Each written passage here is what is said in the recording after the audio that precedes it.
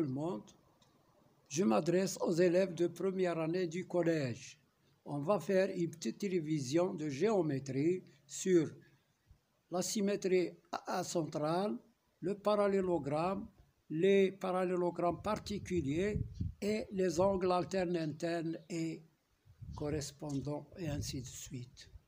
Bon, pour la symétrie centrale, quand on a un point A, ici un point O, le symétrique de A par rapport à O, c'est le point A', tel que la distance OA est égale à la distance OA'.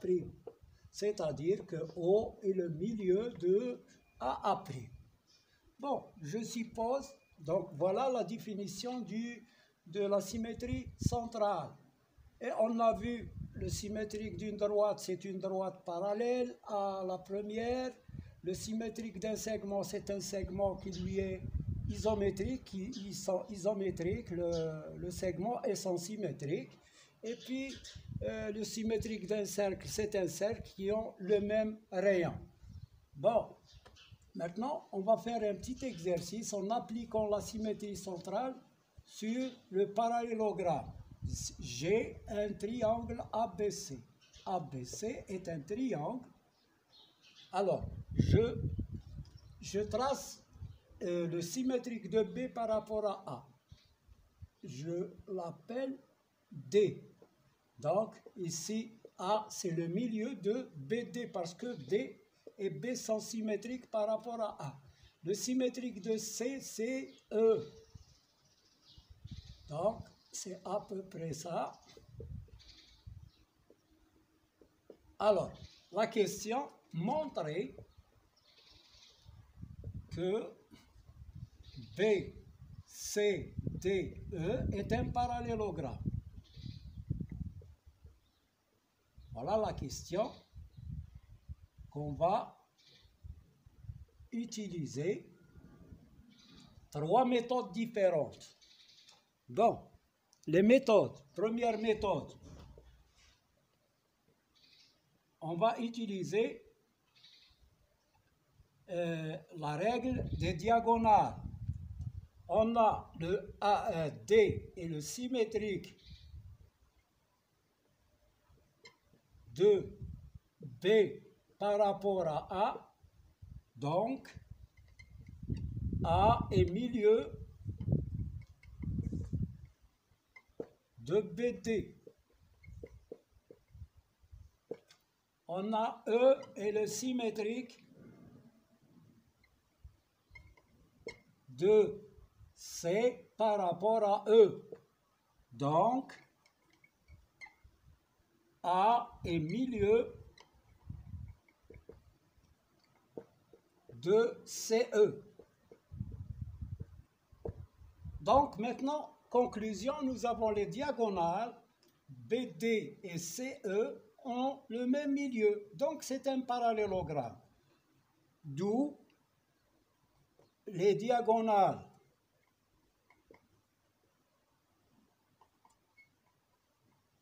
la question, c'est montrer que le quadrilatère, voilà la question, montrer que le quadrilatère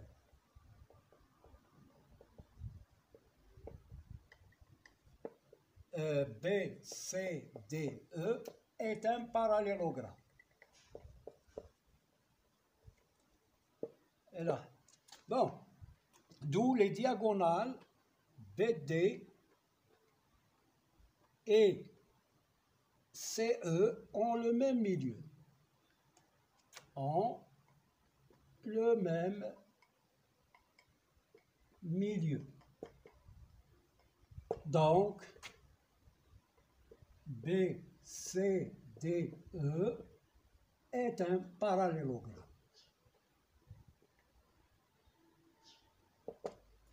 Voilà pour la première méthode. Maintenant, on va utiliser une autre méthode. J'efface. Vous pouvez refaire la vidéo pour voir la première méthode. Alors, la deuxième méthode, on utilise les côtés opposés. Si dans un quadrilatère les côtés opposés sont parallèles 2 à 2, alors le quadrilatère est un parallélogramme. Deuxième méthode, on a le symétrique de B par rapport à A et D. Le symétrique de C par rapport à A, toujours par la symétrie de centre A, C, E. Alors, ici on écrit puisque. Alors, BC, le symétrique de la droite BC, c'est DE. Donc BC a pour symétrique DE. Voilà, on laisse l'ordre BC, DE. Par la symétrie de centre A. Donc BC est parallèle à DE. Bon, alors, et puisque aussi, alors, C a pour symétrique E et D. Maintenant, on inverse. Au lieu de mettre B, c'est le symétrique de D, on met D a pour symétrique B. Donc, la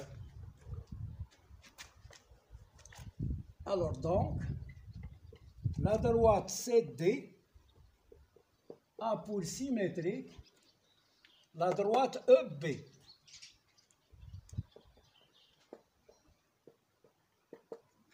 D'où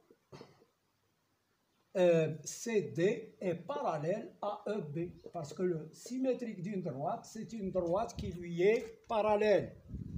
Donc, je prends ça 1 et ça 2.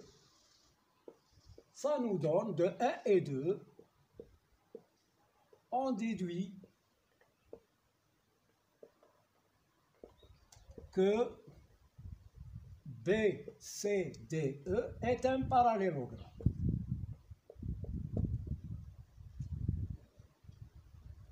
Voilà. Pour la troisième méthode, c'est comme la deuxième, mais seulement on va utiliser les longueurs ou bien les mesures des côtés opposés. On va refaire tout ça, et en disant ici, au lieu de dire BCA pour symétrique, donc je dis alors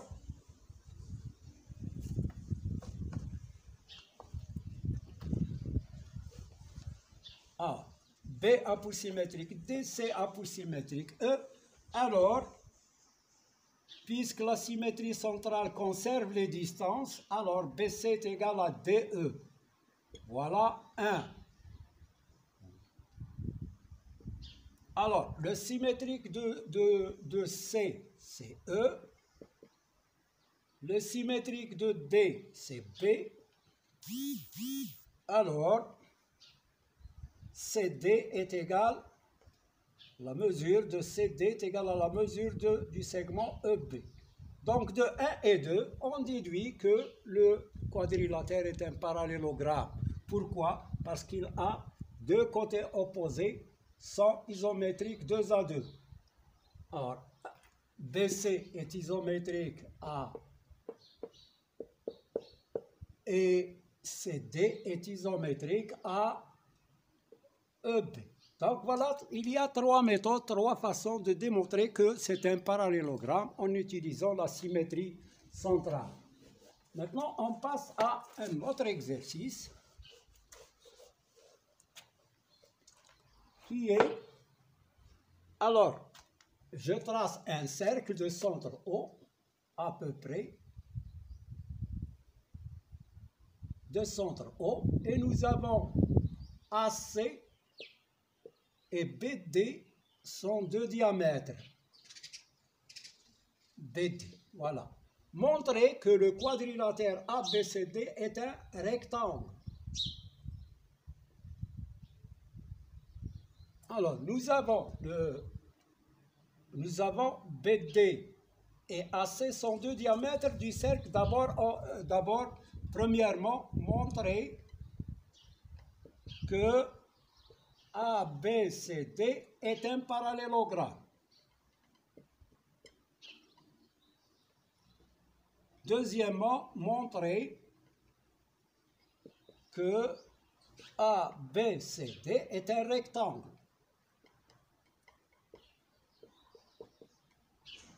Alors, pour démontrer que c'est un parallélogramme, on a AD, alors on a AC et BD sont deux diamètres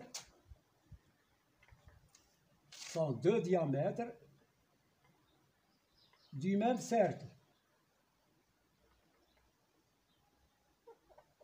de centre O. Alors, O est milieu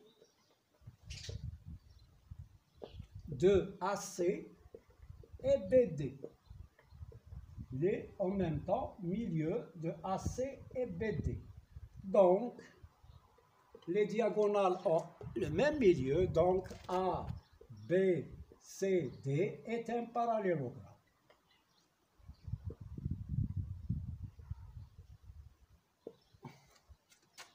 Alors maintenant, deuxième question, on va démontrer que c'est un rectangle. Puisque ABCD est un parallélogramme et que ces diagonales sont isométriques, c'est-à-dire ils ont la même mesure, donc c'est un rectangle. Alors, puisque ABCD est un parallélogramme,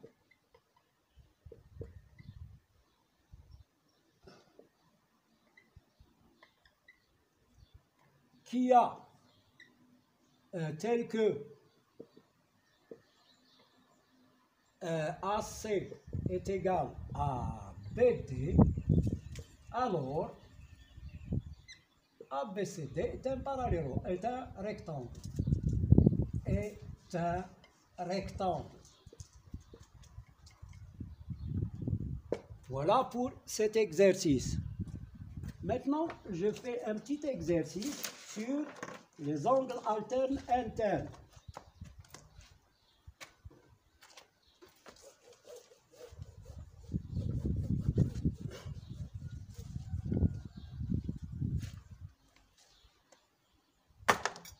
Les angles alternes internes, on considère un trapèze ABCD. Or, ABCD est un trapèze tel que, voir le schéma seulement, ABCD.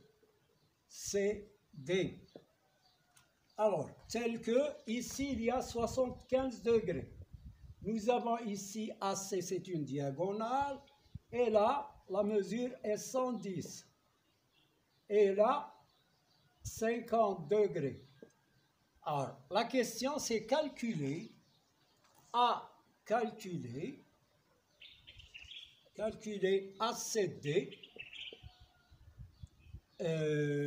DAC et ACB.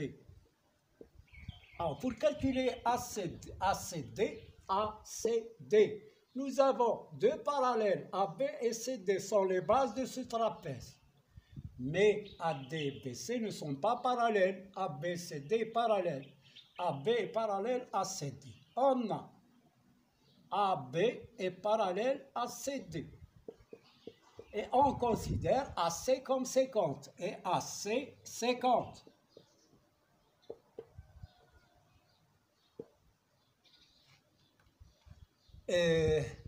Donc,